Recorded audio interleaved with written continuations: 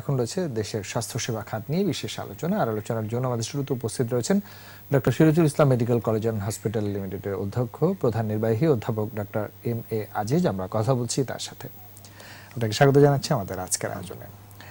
প্রথমে দেশের স্বাস্থ্যসেবা খাতের অগ্রগতি কোন পর্যায়ে আছে যদি একটু দর্শকদের উদ্দেশ্যে তুলে ধরেন।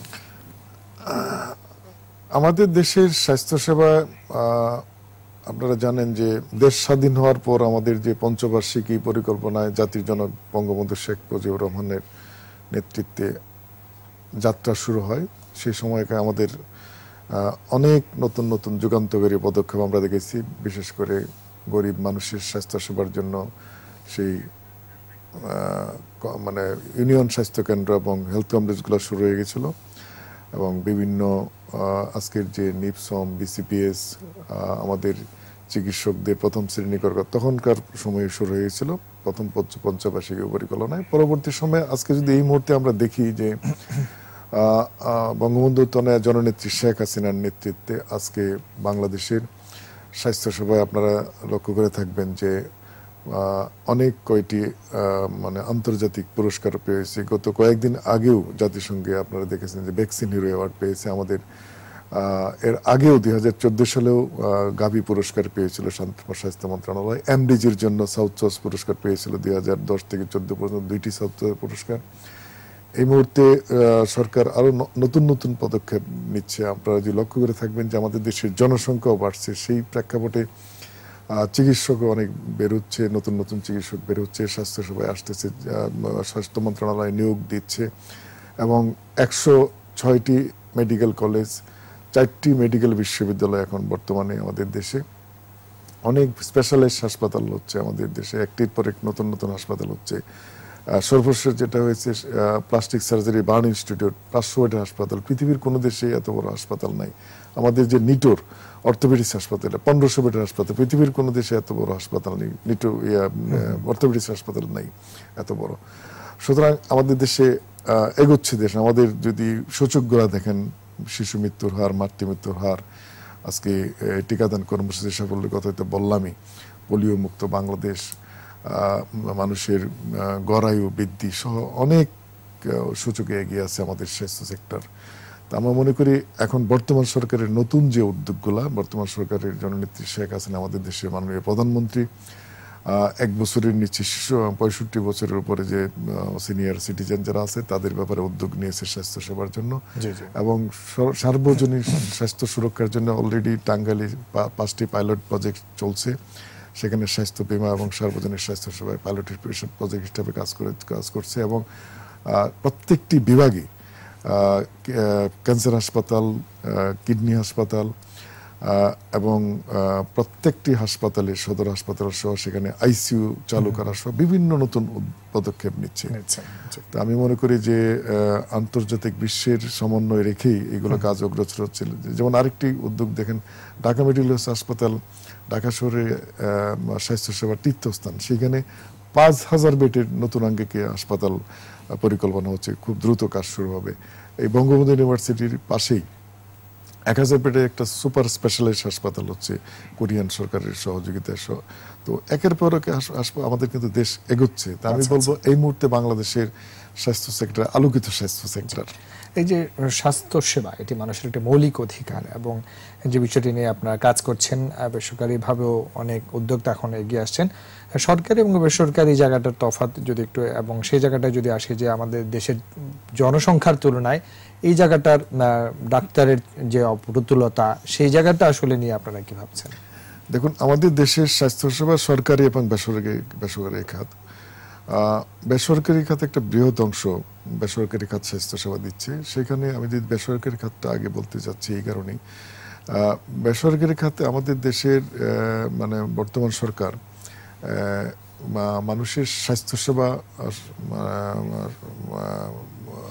মানুষের দুর্গরায় পৌঁছে দেওয়ার জন্য কিংবা সহজলভ্য করার জন্য, যেহেতু একটা বৃহৎ অংশ সরকারি স্বাস্থ্যসেবায় আসতে পারে না, সেই ক্ষেত্রে মেডিকেল কলেজগুলো, একটু আগে যেটা বললাম অনেকগুলো মেডিকেল কলেজ করেছে, সেখানে 500 বেডের হাসপাতাল থাকবে, সেটাই মানে নীতিমালায় আছে। সেখানে এই 500 বেডের হাসপাতালে রোগীরা সার্ভিস পাবে। সেখানে 5% পুয়ার বেড থাকে, গরিব রোগীদের সেবা করার সুযোগ থাকে। সেই জায়গায় প্রত্যেক মেডিকেল কলেজে 5% আপনার মেডিকেল শিক্ষার্থী ফ্রি খরচে পড়ার সুযোগ থাকে, এবং সেখান থেকেও আমাদের মেডিকেল প্রফেশনের শিক্ষার্থীরা চিকিৎসক হয়ে বেরিয়ে আসতেছে। এবং আমাদের সরকারি কলেজ, মেডিকেল কলেজগুলো যে দেখেন, মেডিকেল হাসপাতালগুলো যে দেখেন, বেড বাড়তেছে, হাসপাতাল বাড়ছে, সেখানে আমাদের দেশের মানে লোক সংখ্যার অনুযায়ী কিন্তু সেখানে চিকিৎসক এবং স্বাস্থ্যর সংখ্যা, হাসপাতালগুলো কিন্তু বাড়ছে। আমি মনে করি যে আমাদের দেশে এই মুহূর্তে সরকারি নার্সিং যদি ধরেন, আমাদের স্বাস্থ্য সেবায় চিকিৎসক, নার্স, অন্যান্য স্বাস্থ্যকর্মীর সবাই রেশিও অনুযায়ী লাগে। WHO এর প্রেক্ষাপটে আমাদের দেশে সেটা এখনো ওই লেভেলে নেই, কিন্তু প্রায় কাছাকাছি আসছে। আমি বললাম মেডিকেল কলেজের কথাগুলো তো বললাম, মেডিকেল কলেজ থেকে শিক্ষার্থীরা বেরিয়ে আসছে, MBBS ডাক্তার, এবং ডেন্টাল কলেজেও প্রায় 24টি ডেন্টাল কলেজ হন। আবার এই নার্সিং এর কথা হচ্ছে, নার্সিং সেক্টর একটা বিরাট এই স্বাস্থ্য পেশায় জড়িত। আমাদের এই বর্তমান সরকার, জননেত্রী শেখ হাসিনার সরকার, উনি এর 2008 সালের ইলেকশনে ক্ষমতায় আসার পরে 2009 সাল থেকে শুরু হয়ে উদ্যোগ, নার্সদেরকে 2য় শ্রেণী কর্মকর্তা করেছেন, এবং BSc নার্সিং কোর্স চালু করেছেন, এবং অনেকগুলো নার্সিং কলেজ বাংলাদেশে হচ্ছে, এবং ডিপ্লোমা নার্সিং কলেজগুলো অনেকগুলো প্রতিষ্ঠিত করেছেন ওর নেতৃত্বে, সরকারি বেসরকারি পর্যায়ে, এবং বঙ্গবন্ধু ইউনিভার্সিটির নার্সিং ফ্যাকাল্টি খোলা হয়েছে। আপনারা জানেন সর্বশেষ মুগদা হাসপাতালে কোরিয়ার সরকারের সহযোগিতা একটি আন্তর্জাতিক মানের নার্সিং ইনস্টিটিউট হয়েছে, সেখানে ট্রেনিং, গবেষণা, পোস্ট গ্রাজুয়েশন, PhD সহ সেগুলো শিক্ষা কার্যক্রম চলবে। সুতরাং আমি মনে করি সব মিলেই আমাদের এই WHO এর রেশিওতে, জনসংখ্যার রেশিওতে স্বাস্থ্যকর্মী, চিকিৎসক, সেবিকা সহ সমন্বিতভাবে যাতে জনগণের স্বাস্থ্য সেবা নিশ্চিত করা যায়, সেই পদক্ষেপ নিয়ে কিন্তু সরকার এগোচ্ছে। কিন্তু এই জায়গাটা একটু আরেকটু প্রশ্ন রাখতে চাই যে স্বাস্থ্য সেবায় যে আর্থিক জায়গাটায়, সেই সক্ষমতার জায়গাটায় যদি তুলনা করি, আমাদের যে খরচ সেটি কিন্তু অনেক বেশি, এবং মানুষ এটি অ্যাফোর্ড করতে পারছে না নিম্ন মধ্যবিত্তের তুলনায়, এবং সেই জায়গাটায় প্রচুর রোগী আমরা দেখছি যে আমাদের পার্শ্ববর্তী দেশ ভারতে চলে যাচ্ছে। আমাদের এত সক্ষমতা তৈরি হচ্ছে, কিন্তু সেই জায়গাটায় আমরা কেন নজর দিতে পারছি না বা অ্যাট্রাকশন করতে পারছি না? দেখুন, এটা সুন্দর কোশ্চেন। আমাদের দেশের, আমি একটু বলে নেই যে আমাদের দেশের গত 2014 সালে লন্ডনে ট্রপিক্যাল মেডিসিন হাইজিনের তারা একটি পুস্তক, ইনস্টিটিউটে একটা পুস্তক বের করেছে। সেখানে তারা বাংলাদেশের স্বাস্থ্যসেবা নিয়ে তারা একটি জরিপ করেছে। সেখানে দেখিয়েছে যে মানে সবচেয়ে স্বল্প খরচে বাংলাদেশের স্বাস্থ্যসেবা পাওয়া যায়। তারা গুড হেলথ এট লো কস্ট, এটা একটা বই বেরিয়েছে এই নামে। সেখানে বাংলাদেশের স্বাস্থ্যসেবার তারা বহুসি প্রশ্ন করেছে। এবং আপনারা যদি দেখেন যে মেডিকেল সাময়িকা, একটি প্রভাবশালী সাময়িকা যুক্তরাজ্য ভিত্তিক ল্যান্সেট, সেই ল্যান্সেট পত্রিকার 6টি সিরিজে বাংলাদেশের স্বাস্থ্যসেবার প্রশংসা করেছে। আমরা যদি এই মুহূর্তে দেখি আমাদের দেশের স্বাস্থ্যসেবায় যে যেগুলা latest laparoscopic procedure, invasive procedure যেগুলো আমাদের দেশে হচ্ছে, সেগুলো আন্তর্জাতিক মানসম্পন্ন, বিশ্বের যে কোনো উন্নত মানের দেশে যেগুলো হচ্ছে আমাদের দেশে কিন্তু হচ্ছে। আজকে বাইপাস সার্জারির কথা, হার্টের সার্জারি যদি দেখেন, একসময় আমারও মনে হতো আমাদের দেশে এগুলো কি সম্ভব কিনা, এখন তো 20 বছর আগে, 25 বছর আগে মনে হতো আমার কাছে, কিন্তু এখন কিন্তু এটা বাস্তবতা। বিটিং হার্টে ইন্টারন্যাশনাল যে কোনো স্ট্যান্ডার্ডে প্রায় 70-80টা সেন্টার আমাদের দেশে বাইপাস সার্জারি। এখন কিন্তু অনেকে বাইপাস সার্জারি করতে দেশের বাইরে যায় না। অনেক ল্যাপারোস্কোপিক প্রসিডিউর আছে, ইনভেসিভ প্রসিডিউর আছে, যেগুলো আমাদের দেশে হচ্ছে আন্তর্জাতিক মানসম্পন্ন। কিন্তু খরচটা অনেকেই বলছেন যে দেশে অনেক বেশি হচ্ছে বা আস্থা রাখতে পারছেন না, সেটি কেন? আস্থার ব্যাপারটা এটা আমি বলবো যে অনেকে বাইরে যায়, অনেকে একটা ক্লাস আছে যারা সর্দি জ্বর হলেও বাইরে যায়। এইটা নিয়ে অনেকে আছে যে আমাদের দেশে চিকিৎসা আছে, তারপরেও তারা বাইরে যাচ্ছে, তারা আস্থা পাচ্ছে না বাইরে গেলে হবে। তারা কিন্তু এখানে যে বাইরে যেও যে চিকিৎসা তাদের স্যাটিসফ্যাকশন পাচ্ছে তা না, কিন্তু যাচ্ছে, তারা একটা ক্লাস যাচ্ছে। কিন্তু এইটা আমি বলবো না আমাদের দেশের স্বাস্থ্যসেবা অপ্রতুল কিংবা হচ্ছে না, পারছে না চিকিৎসকরা, সরকারের অপ্রতুল, এটার জন্য কিন্তু যাচ্ছে না। আমি জাস্ট এক্সাম্পল দিলাম যে বাইপাস সার্জারি যেটা হার্টের, তারা কিন্তু এখন অনেকে বাইরে যায় না, বিদেশে বাংলাদেশে অনেক ভালো, কষ্ট বিদেশের চেয়ে অনেক কম। আচ্ছা আচ্ছা। একটা রোগী বাইরে যখন যায় তাদের আনুষঙ্গিক যে খরচ আমাদের দেশে চিকিৎসা করার সেই খরচটা কিন্তু হয় না, সুতরাং সে এগোচ্ছে, কিন্তু আমাদের দেশ অনেক এগোচ্ছে। আমরা একটা ছোট্ট বিরতি নিতে চাই, তারপর আবার আলোচনায় ফিরছি। দর্শক, নিচ্ছে একটা বিরতি, আমাদের সঙ্গেই থাকুন।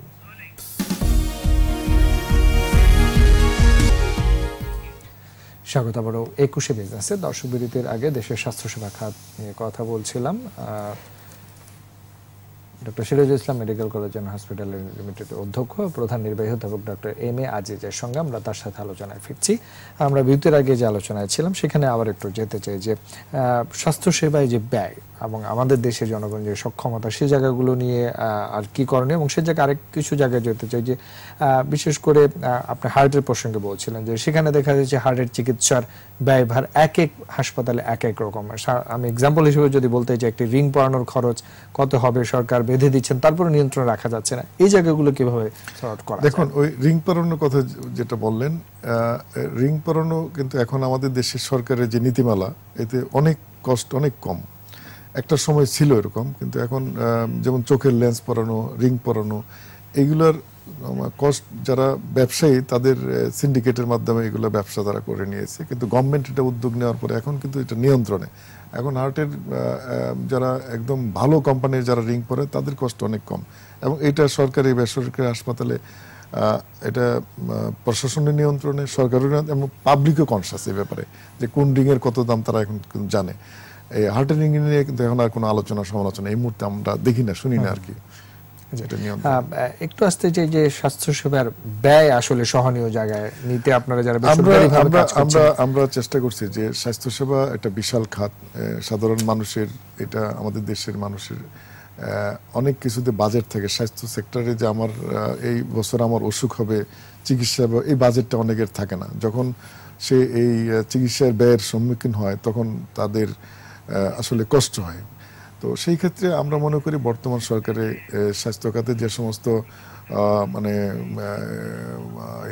যে ব্যয়টা হয় এবং যে বাজেট বরাদ্দ হয় এবং সেটা সরকারিভাবে বরাদ্দ হয় এবং আমাদের এডিবির যে স্পেশাল বরাদ্দ হয় স্বাস্থ্য সেক্টরের উন্নয়নের জন্য, সব মিলেই কিন্তু এখন আমরা মনে করি যে স্বাস্থ্য খাতের যদি দেখেন একটি চিত্র, যদি দেখেন যে কোনো মেডিকেল কলেজ হাসপাতালে যদি চিন্তা করেন, আগে একটা রুগী অপারেশন হলে আমরাই চিকিৎসকরা অনেক সময় স্লিপ ধরে দিতাম যে 4,000, 5,000, 6,000 টাকা ওষুধ কিনতে হইতো। এটা আগের কথা, এখন কিন্তু সেটা নাই।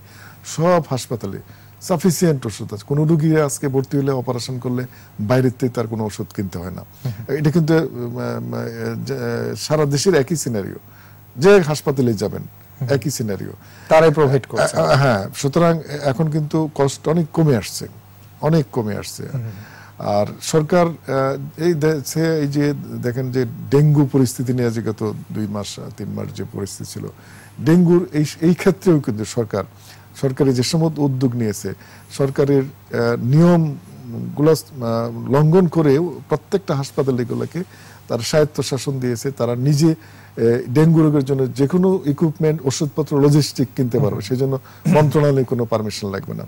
এবং সরকারের ডেঙ্গু রিলেটেড যত ফেসিলিটি আছে, সেটা চিকিৎসা, ওষুধপত্র, সেটার ইনভেস্টিগেশন সব কিন্তু ফ্রি করে দিয়েছে সরকার, এবং বেসরকারি হাসপাতালগুলো এটা কন্ট্রোল নিয়েছে। সুতরাং সরকার কিন্তু জনগণের স্বাস্থ্যসেবার ব্যয় কমানোর জন্য সঠিকভাবে আমি মনে করে কাজ করছে, এবং এটা দেশ যত আগাচ্ছে জননেত্রী শেখ হাসিনার নেতৃত্বে আজকে উন্নয়নশীল দেশে আমরা যাত্রা শুরু করেছি, এবং আমাদের চিকিৎসা খাতও কিন্তু সেভাবে এগোচ্ছে।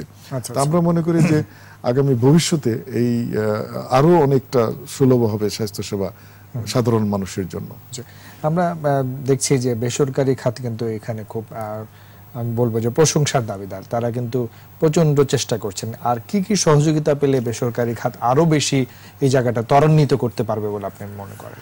ইয়েস, সুন্দর কোশ্চেন। আমি মনে করি বেসরকারি খাতকে ইতিমধ্যে সরকারের ব্যবস্থাপনায় আছে, তারপরে আমি মনে করি যে বেসরকারি খাতকে আরেকটা চ্যালেঞ্জ আমি মনে করি। বেসরকারি খাতের সরকারি খাতে যেরকম সরকারি মনিটরিং সিস্টেমটা সরকার প্রশাসন যন্ত্র কাজ করে, এই বেসরকারি হাসপাতাল, মেডিকেল কলেজ হাসপাতালগুলোও যদি সরকার এরকম ভাবে তাদের মনিটরিং এ নিয়ে আসে, তাহলে কিন্তু চিকিৎসার মান আরো বেড়ে যাবে। দেখা যায় যে স্বাস্থ্য অধিদপ্তর কিংবা আমাদের বিএমডিসি, এটা হলো স্বাস্থ্য রেগুলেটরি বডি, বিএমডিসি এবং স্বাস্থ্য সেক্টরের ডিজি অফিস সেটা নিয়ন্ত্রণ করে। মেইনলি সরকারি হাসপাতালগুলো নিয়ন্ত্রণের প্রভাব বেশি, কিন্তু বেসরকারি হাসপাতালও আছে। কিন্তু এটা যে আমি ব্যক্তিগত একটা প্রাইভেট হাসপাতালে কাজ করি, যেহেতু এই ক্ষেত্রে বলছি, যদি বেসরকারি হাসপাতালগুলোতে সরকারি মনিটরিং গুলা জোরদার করা যায়, তাহলে কিন্তু আরো স্বাস্থ্যসেবা বেড়ে যাবে, সাধারণের জন্য আরো সুবিধা হবে। আচ্ছা, এছাড়া এই যে স্বাস্থ্য খাত নিয়ে অনেকদিন ধরে কাজ করছেন, কি ধরনের চ্যালেঞ্জ গুলো রয়েছে বেসরকারি খাতে কাজ করতে গিয়ে? বা সরকারিতে অনেক সুযোগ সুবিধা থাকে স্বাভাবিকভাবেই, বেসরকারি খাতে কি ধরনের চ্যালেঞ্জ গুলো? বেসরকারি খাতে চ্যালেঞ্জ মানে আমি মনে করি যে ইন জেনারেল আমরা যদি দেখি যে ইকুইপ মানে স্কিল ম্যান পাওয়ার, এটা সরকারি বেসরকারি সব ক্ষেত্রে স্কিল জনবল, হ্যাঁ, দক্ষ জনবল বৃদ্ধি এবং সরকারের বাজেট স্বাস্থ্য খাতে মানে বাজেট আরো বৃদ্ধি করতে হবে। এবং আমি মনে করি যে আরো আমাদের এই নিজস্ব যে মন্ত্রণালয়ের যে মনিটরিং সিস্টেম, যারা স্বাস্থ্য সেবা দিবে তাদের জব স্যাটিসফ্যাকশনের জন্য আমি মনে করি সেখানে আন্তঃকাডার বৈষম্য এখন আছে। যারা চিকিৎসকরা মেইনলি স্বাস্থ্য সেবা দেয় জনগণকে, তাদের কিছু দাবি দেওয়া আছে, সরকার সেগুলো নিয়ে আগাচ্ছে। বর্তমান সরকারের মাননীয় মন্ত্রী এই ব্যাপারে ওয়াকিবহাল এবং উনি কিছু পদক্ষেপ নিচ্ছেন। আমার জানা মতে উনি ওনার এই টেনিউরে মাননীয় প্রধানমন্ত্রীর সদিচ্ছা নিয়েই আমার মনে হয় উনি কাজ করবেন। যদি আন্তঃকাডার বৈষম্যটা দূর করা যায় এবং স্বাস্থ্য সেক্টরকে যদি আরো ঢেলে সাজানো যায় এবং সেইভাবে চিকিৎসকদের অনুপাতে অন্যান্য প্যারামেডিক্সগুলো যদি বিভিন্ন টায়ারে ঢেলে সাজানো যায় এবং স্কিল ম্যান পাওয়ার যদি তৈরি করা যায়, তাহলে আমার মনে হয় চ্যালেঞ্জ আর থাকবে না।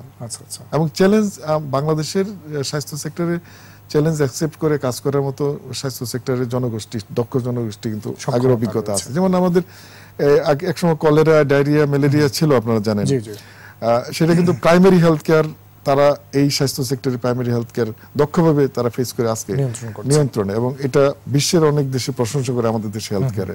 এবং আজকের এই ডেঙ্গু নিয়ন্ত্রণে দেখেন আমাদের এই স্বাস্থ্য সেক্টরের কর্মীরাই কিন্তু, চিকিৎসক কর্মীরাই কিন্তু আজকে সরকারের সদিচ্ছায়, সরকারের আন্তরিকতায় এবং তাদের সাপোর্ট নিয়েই কিন্তু তারা কাজ করে আজকে নিয়ন্ত্রণে চলে আসছে। আমার মনে হয় যে সরকারের যে আমি মনে করি যে সমস্ত কর্ম পরিকল্পনা আছে, এগুলো যদি আমরা সরকারের মানে মন্ত্রণালয় এবং ডিজি অধিদপ্তর মিলে যদি কাজ করে, আমি মনে করি যে আমাদের দেশের স্বাস্থ্য ব্যবস্থা আগামী দিনে আরো সুন্দর ভবিষ্যৎ অপেক্ষা করছে। আমরা একেবারে শেষ দিকে এসেছি আলোচনা। আমরা আশা করব অবশ্যই সরকারের যে চলমান অগ্রগতি স্বাস্থ্য খাতে, সেটির মাধ্যমে জনগণ যেন আরো সহজলভ্য, তাদের সাধ্যের মধ্যে সেই সেবাগুলো পান এবং আস্থার চিকিৎসাটা যেন আমরা দেশেই তৈরি করতে পারি, সেই জায়গাগুলো নিয়ে কর্তৃপক্ষ আরো নজর দিবেন, সেই প্রত্যাশা রাখছি। আপনাকে অনেক ধন্যবাদ। আপনাকে অনেক ধন্যবাদ, ইটিভিকে অনেক ধন্যবাদ। দর্শক, এতক্ষণ দেশের স্বাস্থ্যসেবা খাতে নানা দিক ও করণ নিয়ে কথা বলছিলেন doctor Sirajul Islam medical college and hospital লিমিটেডের অধ্যক্ষ ও প্রধান নির্বাহী অধ্যাপক ডক্টর এ বি আজিজ। দর্শক, এবারে নিচ্ছি আরো একটা বিরতি। বেলা 2:35 আবার ফিরে আসবে একুশে বিজনেস। ততক্ষণ আমাদের সঙ্গেই থাকুন।